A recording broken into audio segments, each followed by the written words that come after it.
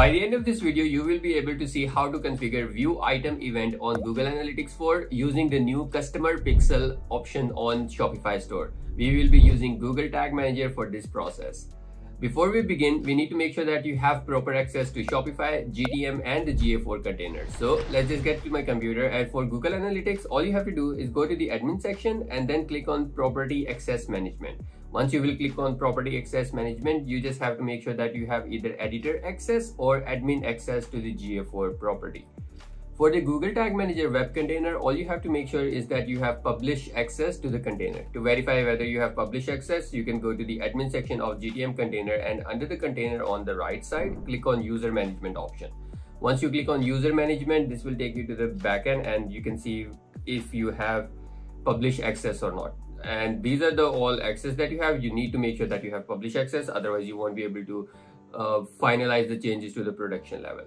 Great. And lastly, on the Shopify, you need to make sure that you have access to the settings, and under settings you have access to the customer pixel events. As long as you have access to all these things, we can move on to the next step. So for the first step, we need to make sure that we have the data layer configured for the view item event. And to configure the data layer, I have written this code that you can get from the description of the video. Let's just go to customer events and let's create a new custom pixel. This custom pixel is going to be called data layer code. So let's rename it as data layer code and hit add pixel. This step is really important because you need to make sure that you have proper permissions and you set it as data not qualifier for data sales. If you don't do this, these pixel codes are not going to fire on the website. Perfect. Once we have copied the code from the description, you can paste the code right here. Paste the code that you have copied from the description and paste it right here. We have to make one minor adjustment in this code, that is the updating Google Tag Manager container script. You can see I have placed GTM-XXXS, which is just a placeholder. So now we have to replace with the actual ID. Go back to the Google Tag Manager container. On the admin page, you will find the ID right here. Let's copy this ID, go back to the Shopify store and paste the ID right here. Great, let's hit save, and now we need to make sure that the pixel is actually connected with our website. Doing these 3 steps, the pixel should automatically be connected with the website. However, we will verify this in the next step. But before that, we have to add a configuration tag for Google Analytics 4. So to do that, all we have to do is go back to the Google Tag Manager container and workspaces. We need this tag to fire on all the pages of the website. So for the trigger, we are going to use the built-in trigger. I would have recommended to use the built-in trigger. However, if you are going to use the same container configuration for other step, I would recommend to create a custom event. The reason for creating a custom event is very visible once you go to the demo store right now. Let me show you what that data layer did. So let's go to the demo store.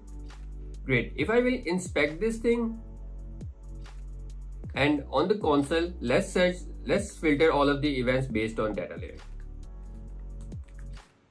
Great. Now you can see that we have a page view custom event firing on the website, and we can use this custom page view event because it has its own event ID, which can be used for deduplication later in other videos. So we are going to create an event which is only going to fire on this page view event on Google Tag Manager container. So let's go back to the Google Tag Manager container and create a new trigger. Let's rename this trigger as page view. CE stands for custom event. So now we have created a trigger which is called page view. And under the tag configuration, let's go to the Google tag section and create a new tag. Here we need the measurement ID. We can get the measurement ID from Google Analytics account. You can directly search for measurement ID on the top of the search field, and it should give you the measurement ID. So let's copy the measurement ID, go back to the Google Tag Manager container, and before pasting that, you always know that I love to create constant variables, so let's create a constant variable for this one. Let's rename it as Ga4 measurement ID. Great.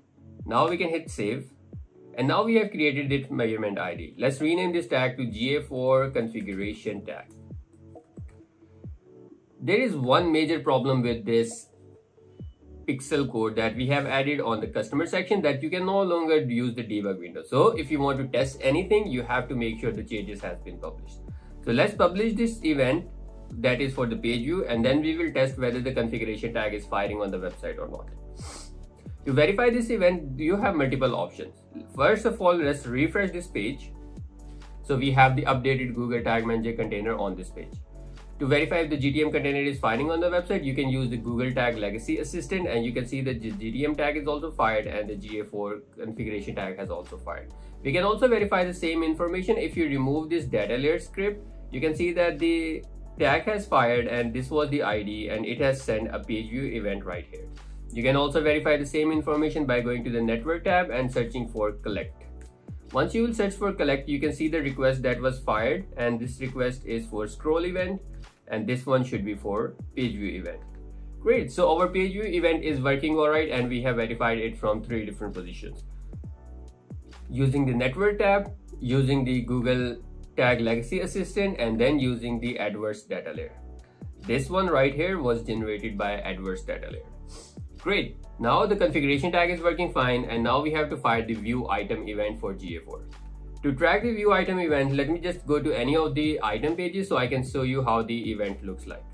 Once you are on the item page, you can see that we have another script which is firing on the view item event, and the name of this event is called view item. So let's copy this event and go back to the Google Tag Manager container. Under the workspace, we are going to create new tags, triggers, and variables that are going to work with this one. So first of all, let's create a trigger which will fire on the view item event. So let's click on new, and under the custom events, let's create a new trigger. Let's rename it as custom event view item. Great, now we have created a trigger. The next thing is to create the variables. The variables that we need are called currency, value, and items array. If you want to see where they are, you can go back to the same data layer, and if you will expand this e-commerce object, you can see that we have ecommerce.currency, we have ecommerce.items, and then we have ecommerce.value. Inside the items array, you can see that we have all the information about the items. Perfect, we have all the things that we need, so we can start creating the variables one by one. Let's create the currency array first. So let's go to the new and let's create a data layer variable. Let's rename it as ecommerce.currency, DLV ecommerce.currency. The next one is going to be the value. So let's create one for value. Let's rename it as DLV ecommerce.value. And the last one we need is for the items array. So let's create one for the items array. Let's rename it as DLV items. DLV ecommerce.items.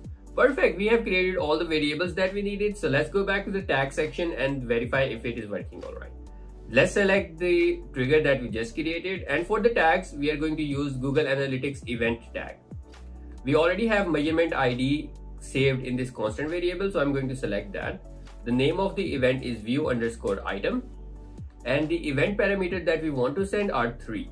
We want to send the items array, we want to send currency, and we want to send value. You see, as soon as I will add the values inside these things, you can see this tick mark which says that this is a known parameter. Let's import items array, and next to the currency we can add the data layer for currency, and next to the value we can add ecommerce.value. Great, we have all the things that we needed. Let's rename this tag to Ga4 custom event for view_item. Everything looks perfect. Let's hit save, and again, unfortunately we won't be able to verify it using the preview window, so we have to publish the changes. Let's publish the changes and go back to the website and refresh the page. We can see that the container version has been published, and let's refresh this page. Great, from the tag assistant we can verify that the Google Tag Manager container code is firing, and we can also verify that the Ga4 script for the page view event is also firing. Great. Now we can see that the view event trigger has fired, and this has triggered 2 events. One is for the page view and the second one is for the view item, and it has sent the item array along with value and currency. If you will go back to the network tab, you should also be able to verify the same information from the network request. You can see that this was the request generated for the view item event or for the page view event, and this one is for scroll. You can verify the same information from the networks tab, and you can see that since this was a batch request, so page view and view item are both sent through the same request. Great. Now everything is working all right. We can also go back to the Google Analytics account and verify the same information right here. If you will go to the reporting section on Ga4, you can see under the real-time view that we have a user coming in and we can see that all the events that they have fired. There might be some page view events and there is the view item event right here. You won't be able to see much information here because this is not a debug view. However, you can see that the value was passed and there should be currency parameter somewhere here, right? Great. So we have successfully added the view item event. Once the event has been processed, you will be able to see that information in your e-commerce reports as well as in your purchase journal. So this event right here, where you don't see any view items right now, this will track the view item later in upcoming traffic. You will also be able to see all the reports that are inside this report. So we will have the session start and then you will be able to see how many users has viewed the product. After a few days, when you have some significant traffic running on your Google Analytics account, you will be able to see all the reports inside the report section and monetization section. For example, this purchase journey will tell you that how many users has started the session and the view item event that we just tracked. And the view item event that we just tracked will fill out this view product section. So you will be able to see how many users are actually viewing a product and then going to the add to cart event. You will also be able to see this e-commerce purchases report where you will have the name of the item and you can see how many users has viewed that item and then added to the cart and made a final purchase on that. All of these events for add to cart and item purchase will be configured in the next video. So subscribe.